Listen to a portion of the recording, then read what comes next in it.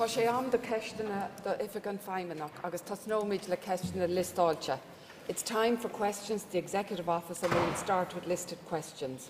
Question 7 has been withdrawn. I call Roy Beggs. Question number 1. I call First Minister. Thank you. Together, Building a United Community is an executive strategy which places responsibilities on all government departments. The development of the Summer Camp programme and the United Youth programme adopted a co-design approach with key stakeholders and young people. Local engagement with residents, community groups and stakeholders has informed the development of strategic frameworks for each urban village area. Young people are receiving training and mentoring to deliver the cross-community youth sports programme, and this approach of local community engagement is at the heart of Together Building a United Community. We will continue to work with communities to identify local needs, to address local issues and to deliver positive outcomes for all. I call Gordon Lyons. Excuse me, Roy Beggs. I call Roy Beggs for supplementary. I thank the Minister for her answer. But would the Minister acknowledge that with having a wide range of bodies together building a united community, SIF, SPOD, neighbourhood renewal funding, housing executive councils, that there is a danger of overlapping and duplication in services, and yet there are areas in my constituency, such as Craigyhill and Antyville, where there's a very weak community support and seems to be missed. So what is the First Minister and the Deputy First Minister doing to ensure that there are areas that are not going missed of support and that where there is a need that is addressed? I thank the member for supplementary. Of course, many of these schemes are open to applications, and if the applications are put in, they are then assessed. And in East Antrim, under TBUC, for example, there have been many good interventions. So, in terms of the summer camp, there have been summer camps at Larne. The EA have also run a Larne Rural Youth Project, and they've also been engaged with Monkstown Boxing Club under the summer camp. They have had money distributed through the District Council Good Relations programme, which of course will have an impact on East Antrim as well. The Community Relations Council through TBUC has been able to allocate over £10,000 to projects in East Antrim, including the Cairncastle Ulster Scots Cultural Group, the Carrickfergus Historical Reenactment Group, and indeed there are many other organisations who have been able to avail of CRC's core funding. So it is, in many cases, an application process, and then the applications are looked at to make sure that they meet with the required methodology and governance that are needed to pay out the money. So if he has any particular groups that aren't being successful in terms of applications that they are putting forward, we're happy to work with him to see if there's a way in which we can build capacity in that particular area, but it is mostly by application. I call Gordon Lyons. Thank you very much, Madam Principal Deputy Speaker. Can I thank the First Minister for her answer and for all the good work that is being done through the TBUC programme. She will also be aware that the Social Investment Fund is delivering for people in East Antrim through the Building Employment through Education programme. Does she agree with me that this is an excellent use of resources? It helps people who are in work or out of work improve their employability through free courses. Doesn't she agree that that's a fantastic use of the Social Investment Fund? Well, indeed, the SIF projects in East Antrim, there are 4 projects that benefit East Antrim: the Community Transport project, the Mental Health project and the Fuel Poverty project, which has had to be rescoped to make sure that it didn't overlap with projects that were already in place, and the Building to Employment through Education project, which he has just mentioned. And that particular project has an investment of £3.2 million. It has 2 elements focused on increasing employment through education, and it's actually a very good example of the work that SIF is doing on the ground in terms of early intervention, making sure that people have the appropriate skills, education, employability, so that they can then move into the world of work. And I think some of the employability schemes that are happening right across Northern Ireland have really made an impact and will continue to make an impact. Éireann Sir Sean Lynch. I call Sean Lynch. I'm going Gwickus done our ass and Fragration, and I want to thank the First Minister for her answer. Could I ask the First Minister to provide an overview of the TEO funding programmes? Well, as I've said, we have the TBUC programmes, and of course under that there are 7 headlines. It's really a framework, and then 7 different frames under that. So we have the Shared and Integrated Education programme, the United Youth programme, Urban Villages, of which there are 5, the Shared Neighbourhood programme, the Interface programme, which is trying to remove barriers and walls, and we've been able to move from 59 of those down to now 50. The Cross-Community Youth Sport programme, and of course the summer camps, which I have spoken about as well. So under TBUC, those 7 headline programmes are working very well. Some of them will come to a natural end, and we will then be able to see the outworkings of them through the evaluations. I call Stuart Dixon. Thank you, First Minister, for the answers to your questions so far. First Minister, how can you provide assurance to the communities that you engage with that the engagement that you have extends beyond your client base of your own party, the DUP, and that of Sinn Féin, given the recent issues around Charter and other issues that have raised concern in this community at this time? Well, I'm not quite sure what other things he's talking about. Perhaps he can be more specific in a follow-up. But in terms of the SIF programme, all organisations which receive public money are subject to robust checks to ascertain their capability to manage the funding and to make sure that they do it in an appropriate fashion. That's still the case. It is organisations, not individuals, that are subject to checks, and the Department would not be aware of which individuals in an organisation would be working on any project. So it's the organisations that we are concerned with, and if he's talking about Charter NI, which is quite a segue from East Antrim, I have to say, Madam Speaker, but if he's talking about Charter NI, that organisation has been in existence with a very robust board for 10 years, and we have no difficulty in working with Charter NI. I call Gordon Dunn. Question 2, Madam Principal Deputy Speaker. I am pleased to say that arrangements for the Northern Ireland commemoration to mark National Holocaust Memorial Day 2017 are well advanced. The Executive Office has allocated a budget and staffing resources to assist in the organisation of the local commemoration. An advisory group made up of representatives of those affected by the Holocaust and subsequent genocides has been established and has already met on 3 occasions since September to plan the event. It has been agreed that the Northern Ireland commemoration will take place in the Marketplace Theatre in Armagh at 7 p.m. on Thursday, the 26th of January 2017, in order to avoid a clash with the Jewish Sabbath on Friday, the 27th of January.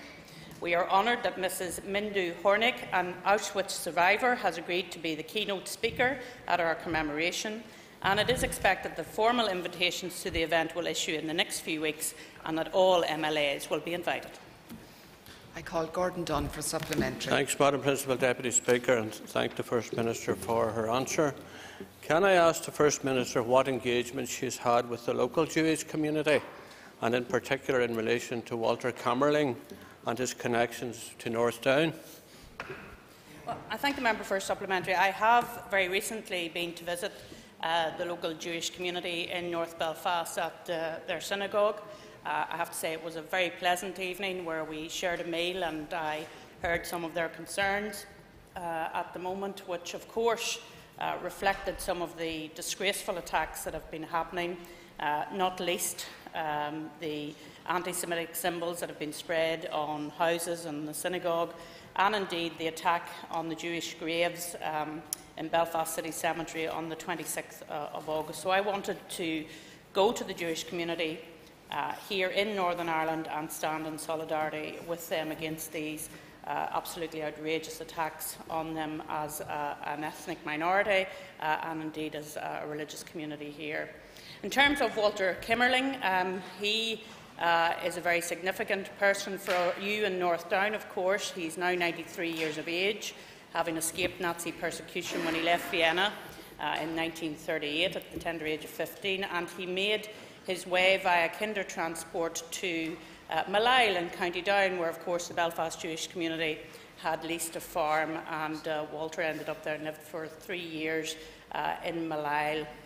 And he's one of approximately 300 children who passed through that farm, and very recently he's been involved in making a film about his experiences here in North Down, and we very much look forward to hearing and seeing that film and looking at the past and the significant role that was played by North Down at that time. And I'm sure he, as a representative for North Down, is very, very proud of the way in which they welcome people in.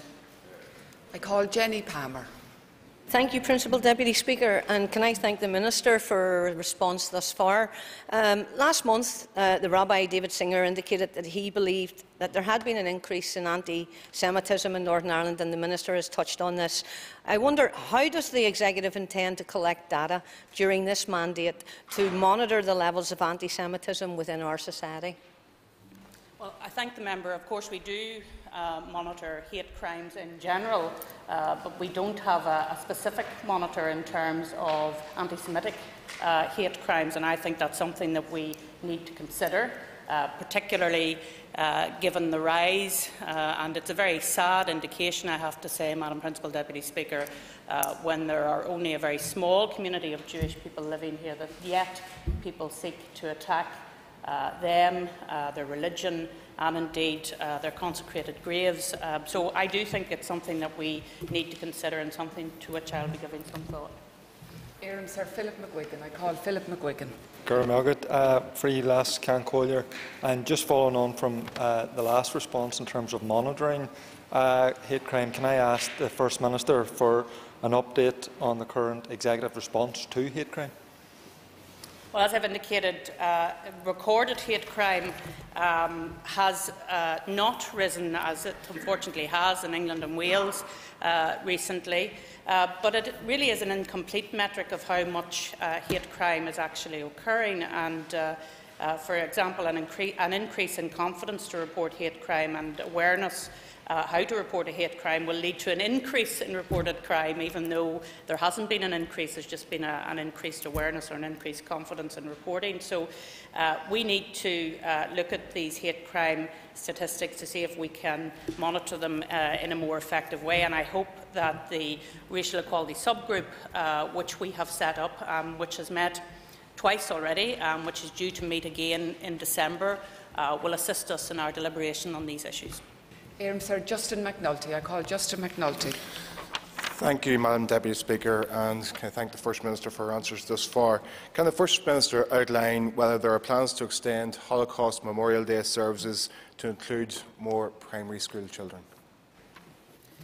Well, I don't have that detail in front of me. I know certainly that we very much want to be able to educate young people as to the horrors of what happened in the past. Particularly in relation to the Jewish community, and certainly the Walter Kimmerling film, when it comes out, I think would be a very appropriate way to engage with young people, given that he travelled here when he was a young person and was very warmly welcomed into Northern Ireland. So I'll certainly pass on those comments to officials who are involved in planning National Holocaust Day. As I say, they have identified Armagh as a place to host for this year, and I very much hope to be in Armagh to mark that very important anniversary. Sir Patsy McLone. I call Patsy McLone. Question number 3. We now know that the memo published in the Times was not an official UK government document. It was produced by Deloitte, and even they have confirmed it was not commissioned by the Cabinet Office and was prepared without access to number 10 or input from any other government departments. Clearly, it did not reveal anything of the UK government's position. Having said that, it should not be a surprise to anyone that the UK has not yet finalised its plans for leaving the European Union. Indeed, if they had, I would be concerned, given that they are in detailed discussions with us to help shape the plan. They are still at the information gathering and analysis stage, which is a huge task covering many areas of government. We are currently feeding our own assessment of the issues into this process through the Joint Ministerial Committee and extensive bilateral engagement between officials. We would not expect nor want the UK Government to adopt a position until they have considered all the issues and implications, including for Northern Ireland. The Prime Minister has made it clear that we will be fully involved and represented in the development of a UK approach. We will continue to take every opportunity to reiterate our agreed priorities and to emphasise the unique nature of our situation. Patsy McGlone for supplementary. I thank the Minister for her answer and shedding some light on that. Unfortunately, it appears any journalist with a good camera can get an insight into the Brexit stance of what the UK government is at the moment. Would the Minister agree that, or would she support, like the Deputy First Minister, the tabling of a legislative consent motion in this Assembly on the triggering of Article 50? No, I do not, because I believe that is a matter for the Westminster Parliament. Obviously, there are issues now in front of the Supreme Court. Those matters will have to be heard. We are not officially a party as an executive, but I have to say all of the issues that were heard in the Belfast Court are now before the Supreme Court. So obviously we are an interested party, and our Attorney General will be there as well. So we will have a full understanding of the Supreme Court decision when it comes. I call Mike Nesbitt. Does the First Minister think it's practical to adopt a policy of having cake and eating cake? Well, if the question is, should we have ambition for Northern Ireland outside of the European Union, yes, we should. Yes, we should. That's exactly what we're doing. We want to ensure that we have the maximum access to the single market, as we agreed at the British Irish Council with all of our other colleagues from the devolved administrations. We want to make sure that the border between the Republic of Ireland and the United Kingdom is not a hard one, as we agreed with all of our colleagues.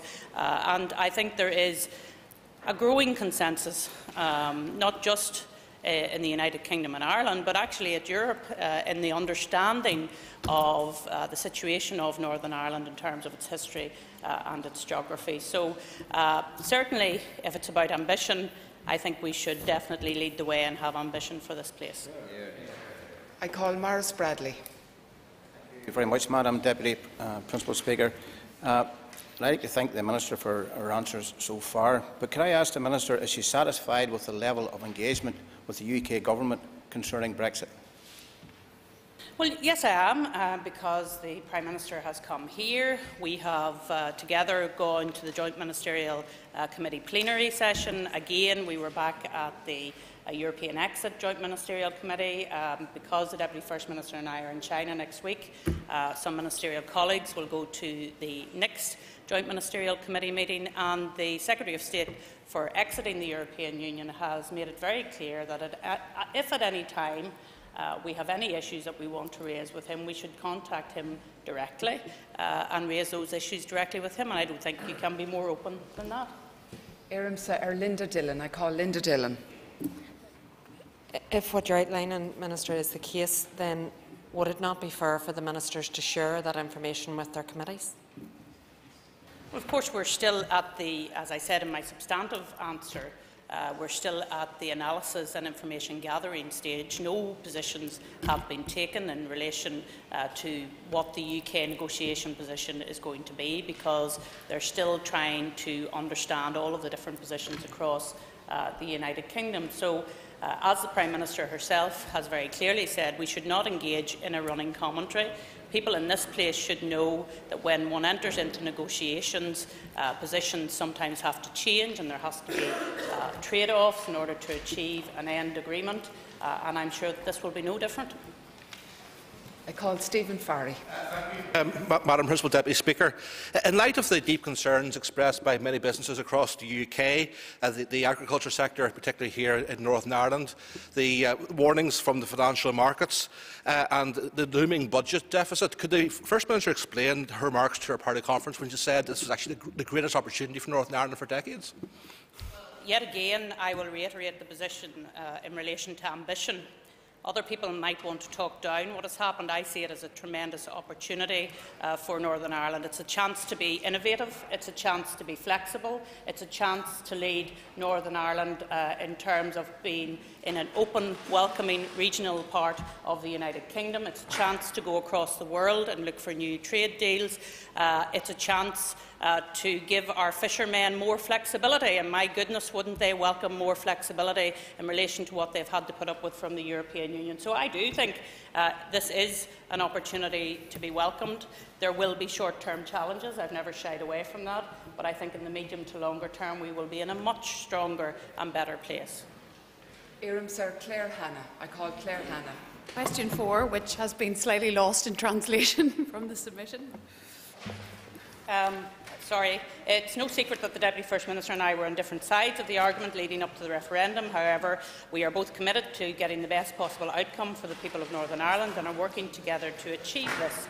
We are actively engaged with the UK Government to ensure the issues of particular significance for us are fully understood. The Prime Minister has assured us that we will be involved and represented in the negotiations on the terms of our future relationship with the European Union, and we intend to be. We are also working closely with the Irish Government to identify and scope issues of mutual interest and exert influence. We had a very positive meeting of the North-South Ministerial Council on the 18th of November, where we agreed to continue and intensify engagement through the NSMC sectoral meetings and between senior officials. Our joint objectives are set out in the letter we sent to the Prime Minister back in August, and we are working to achieve these. I call Claire Hanna for a supplementary. Thank you, Madam Speaker, and thank the First Minister. The First Minister referred to the growing understanding in Europe of our unique circumstances. Is the First Minister not worried at any level that London will look after the South East and that she and the Deputy First Minister need to seriously agree a detailed strategy and start fighting for Northern Ireland's access to the EU single market? Well, I'm not quite sure which part of the bit she missed from the previous answer in relation to maximum access to the single market. That's not just the position of the Deputy First Minister and myself. It's the position of all of the British Irish Council delegates that met together last Friday. It was one of the 4 issues that we put out after that meeting, so it's difficult to see where the lady is coming from. I call Carla Lockhart. Minister for her answers thus far. Does the First Minister agree that the most important relationship is not with the EU but indeed with the United Kingdom? Well, absolutely. Of course, it's the most important relationship for Northern Ireland, particularly when you look at where the sales of our goods go to. 67% of the goods that are manufactured in Northern Ireland go to the UK market, including our own domestic market. I think that's something that has been, frankly, missed by a lot of people when they talk about access to the European market. What they should be concentrating on is how we can increase the amount of goods that we send into the UK market. And actually there is an opportunity, to go back to Mr Farry's point about agriculture, there's a great opportunity for us to actually provide more of our agri-product into the United Kingdom, because there will be some displacement from European Union products. So I think there are opportunities, and we should take those opportunities. Instead of dwelling in the past, we should accept the vote has been taken and move on to the future. Sir Michelle Gildrenew. I call Michelle Gildrenew. Could I ask the First Minister what work is taking place to outline the impact of Brexit on border communities like those scattered right across my constituency? I certainly can see no positive impact at all. Well, I can see plenty of positives, and she mustn't be engaging with the same communities that I'm engaging with, because they seem to be benefiting greatly at the moment from what happened on the 23rd of June, particularly in Enniskillen. However, we are engaging, of course, in relation to the common travel area with the Taoiseach and indeed with our own Prime Minister. Every one of us wants to see the common travel area sustained, maintained, to make sure that there is ease of access, not just in relation to Northern Ireland and the Republic of Ireland, but also in terms of Wales and the Republic of Ireland as well. And don't forget, the Crown dependencies are also part of that common travel area as well, so we need to be able to satisfy them as well. I call Philip Smith. Speaker. First Minister, yesterday Sinn Féin launched a document called Towards United Ireland. In a covering letter from Gerry Adams, which we all received, he says that the prospect of Northern Ireland being dragged out of the European Union has put the issue of Irish reunification back on the agenda. How can the public have any faith in the Executive's ability to represent Northern Ireland's best interests on this issue when one half is so blatantly pursuing their own party political issues? I think the member has asked. Well, we have made it clear in terms of the Executive Office that we will do all that is right in terms of the best interests of the people that we represent, in terms of the negotiations, in terms of making things right. I can't speak for the President of Sinn Féin. I will never pretend to speak for the President of Sinn Féin. And if he wants to put out a document along those lines, so be it for him. Because the reality is, and of course some people can't accept this, that the vote on the 23rd of June had absolutely nothing to do with a vote in relation to the reunification of Ireland. The two are completely separate. People were asked in June if they wanted the United Kingdom as a nation-state to remain within the European Union or leave the European Union. They give their decision in relation to that matter, and it has absolutely nothing to do with a return to an all-Ireland state. Éireann Sir Cathal Boylan. I call Cathal Boylan. Ceist Everacurg. Let hold question number 5, please. Madam Principal Deputy Speaker, with your permission, I will ask Junior Minister Ross to answer this question. Madam Principal Deputy Speaker, our department, in conjunction with the Victims and Survivors Service, the Commission for Victims and Survivors and key stakeholders, have been taking forward a collaborative design programme of work to develop a comprehensive and high-quality service which meets the needs of all victims and survivors.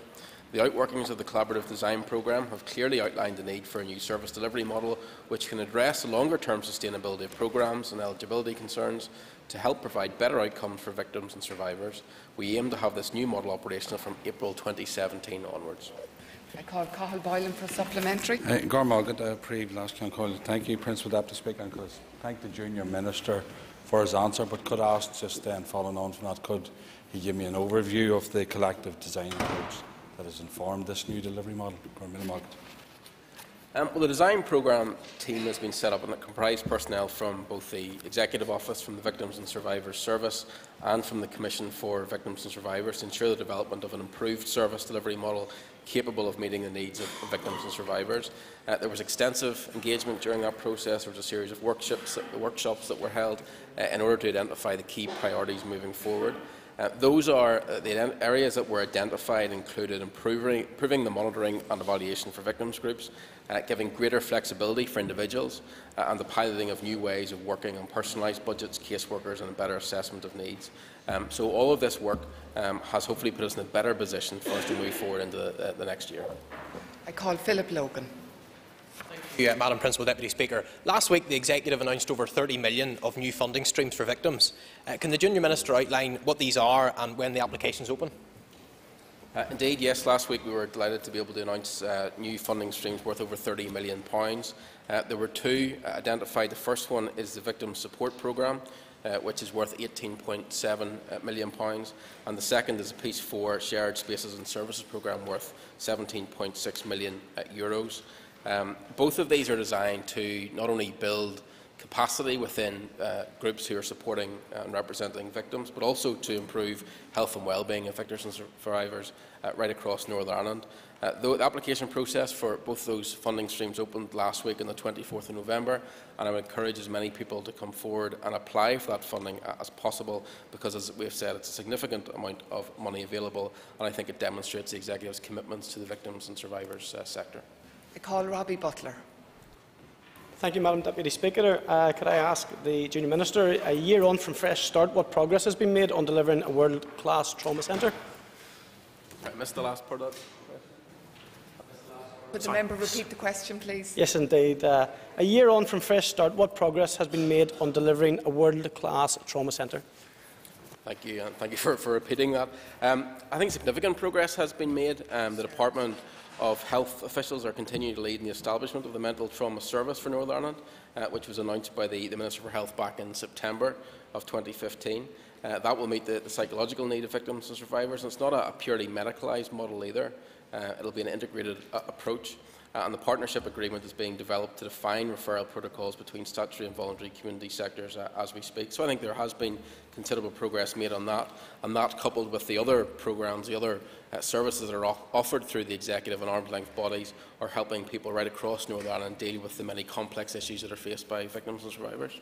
I called Chris Little for a very brief supplementary. Could I ask the Justice Minister for an update on the creation of the post of Junior Minister for an update on the creation of the post of Victims Advocate to assist victims and survivors to navigate the wide range of justice information and service provisions available to them? And a very quick answer from the Junior Minister. Well, we continue through the work of the Executive Office to help victims and signpost them to the right place for assistance. We're also helping to build capacity within groups, and hopefully we'll be in a better position in January time to outline how we intend to continue to move forward in this area. Shinjera leis na ceistena listáilte.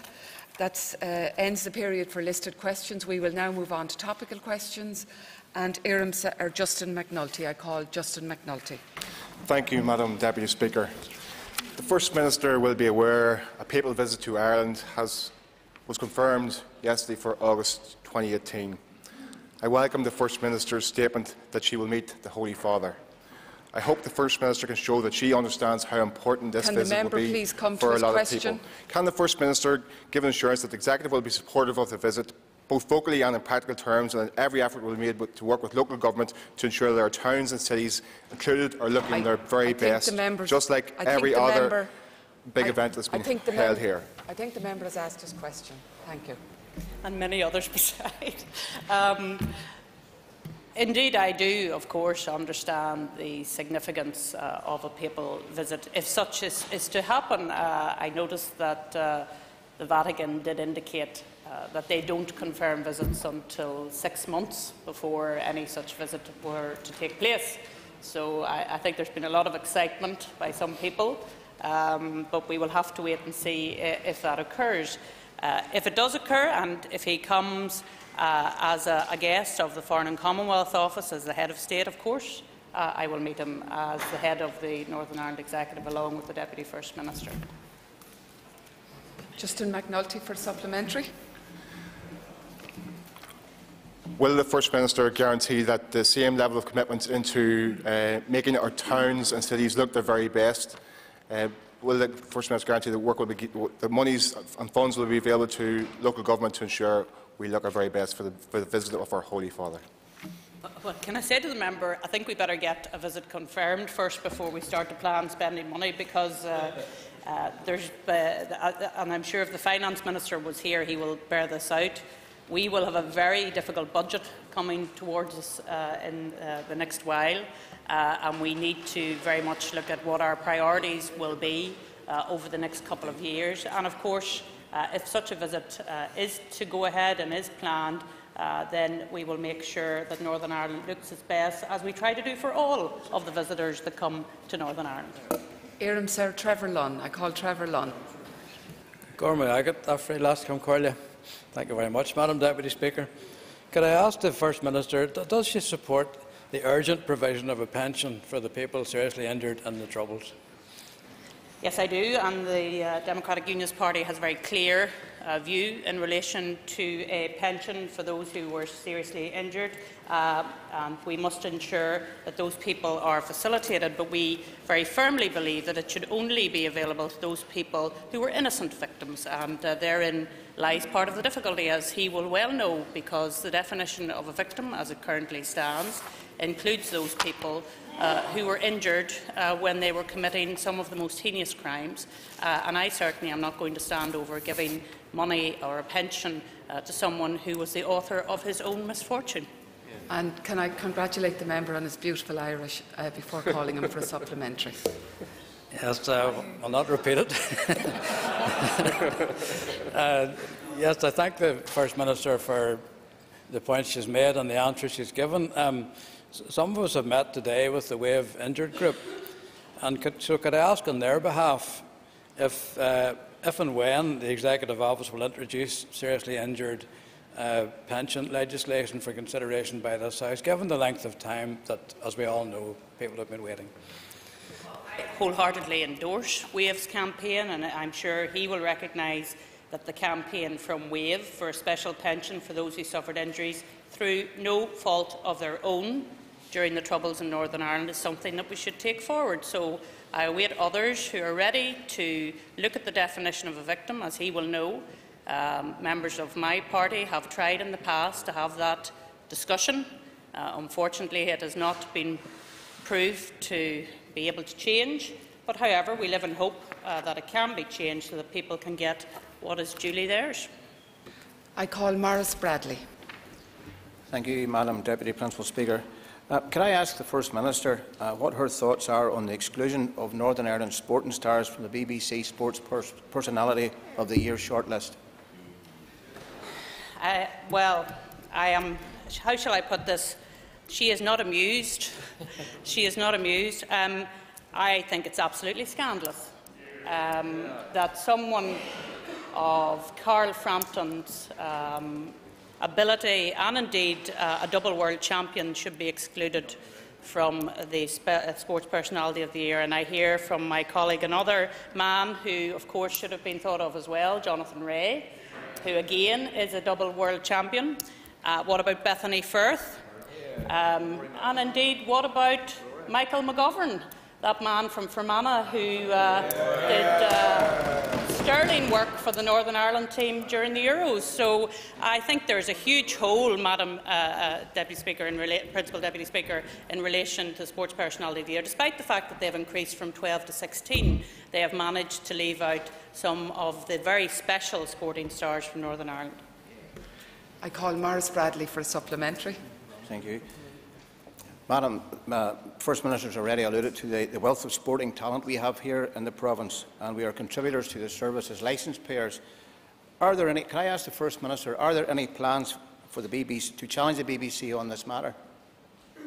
Well, I understand from my colleague who has just joined me, the Minister for Communities, that he is going to be raising this directly with the BBC Head of Sport, Barbara Slater, because I do think when you look at the judging panel, there is a problem, and they obviously aren't aware of other sports, and we really need to bring this to their attention because, of course, the member's right, we're all licence fee payers, and therefore this should be taken into consideration. So, as I say, the Minister for Communities intends to raise this directly with the BBC.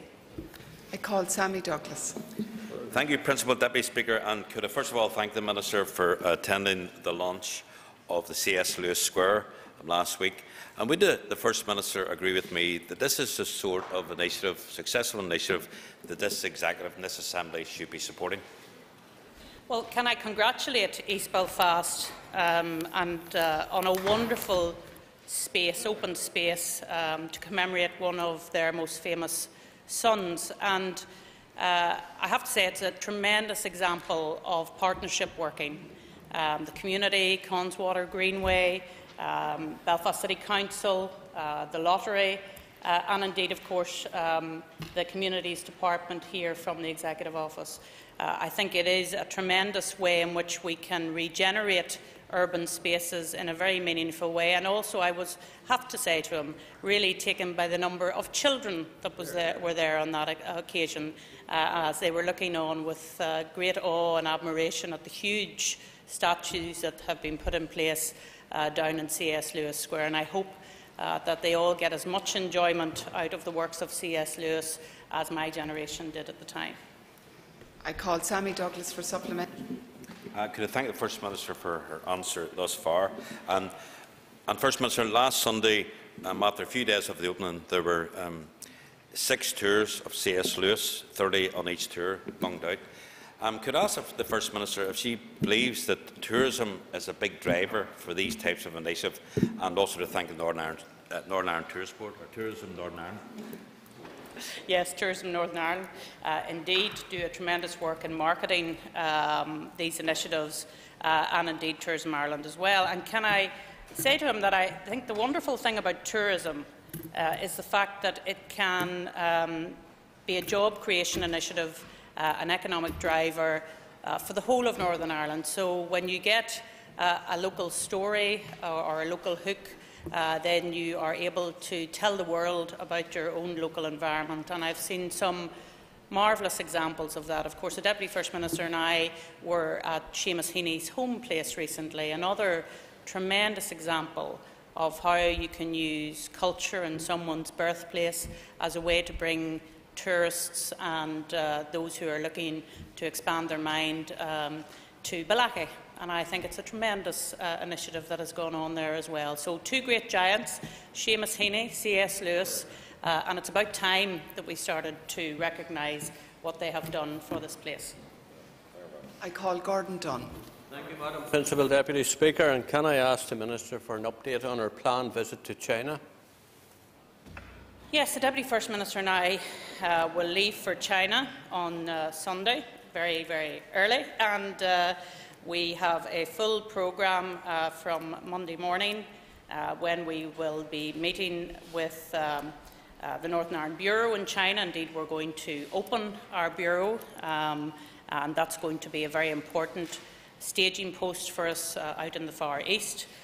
We're hoping to meet Madam Li Yangdong, who was here in Northern Ireland some years ago when she met with the then First Minister and Deputy First Minister, and indeed all of the Executive, and took in some of our tourism opportunities. We are going to be meeting with Bombardier, who of course have a facility out in China, in Shenyang, meeting with other very important dignitaries as well in Shenyang, and then of course meeting with various investment opportunities here to Northern Ireland, and we will return to Northern Ireland on Friday of next week. Gordon Dunn for a supplementary. Thank you, Madam Principal Deputy Speaker, and thank the Minister for her answer. Following our successful year of food and drink and the quality of products available, what opportunities exist for further exports of our quality products into new markets like China? Well, indeed, we will be looking for opportunities, not least for our agri sector and in particular our pork sector out in China.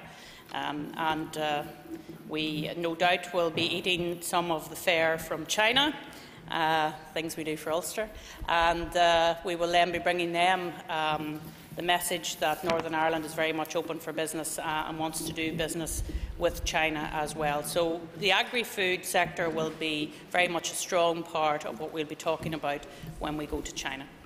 Éireann Sir Linda Dillon. I call Linda Dillon.